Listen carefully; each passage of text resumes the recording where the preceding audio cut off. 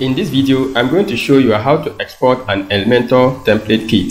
If you have an Elementor website, you can export it as a template kit, which you can import onto a new website to start designing with. This is a website I've designed with Elementor, and I want to have this same design for a different website, maybe with some little customizations.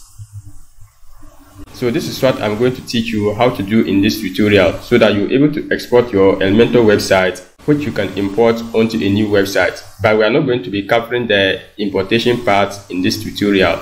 I have a link in the description that will show you how you can import your Elementor website.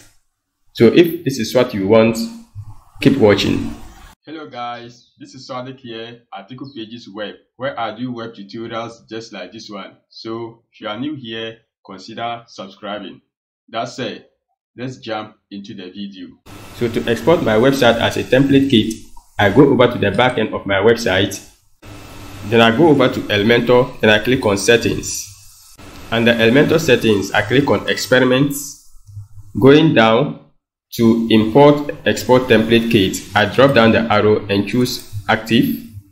I go down, click on save changes. Next, I go over to tools.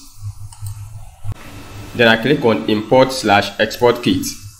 In here, I have two options, that is export a template kit and import a template kit.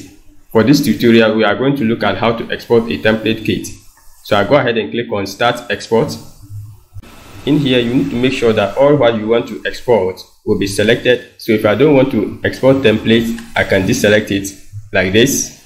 Take note that you may not be able to export templates if you don't have Elementor Pro. Even if templates is selected, your templates will not be exported as part of your template kit. That is if you don't have Elementor Pro. As part of my template kit, I'll have the website content, that is Elementor pages, landing pages, Elementor posts, WordPress pages, WordPress posts, as well as custom post type. I'll also have the size settings, that is global colors, global fonts, theme style, and what have you. Also take notice that the size settings you'll be getting should come from the size settings you have done inside Elementor. Next, you can choose your kit information by entering the name for your template kit and also give it a description down here. I've entered my kit name and description. Next, I go ahead and click on export, and it is setting up my kit. From this dialog box, I go ahead and click on OK to save my template kit.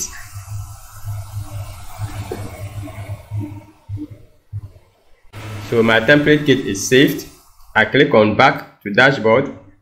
So with this template kit, I can go ahead and import it and start customizing it for a new website. So that's it on how to export an Elementor template kit.